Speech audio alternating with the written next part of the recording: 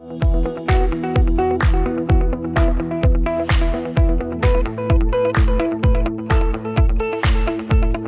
birthday, Local Government New South Wales. I look back to when there was 2 associations and a lot of resources were used to manage those 2 associations.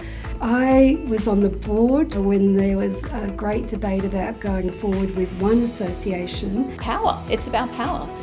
So the more councils that are involved and bring forward motions and ideas, then we have this one entity that's able to take it to the government to do what our community expects us to do.